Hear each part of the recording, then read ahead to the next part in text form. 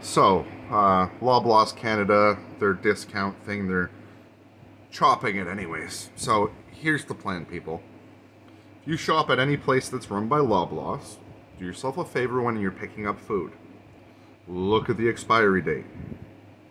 Don't buy anything close to the expiry date at all, anymore. Zero, zilch. If they don't have anything close to the expiry date, don't worry about it. Make something else.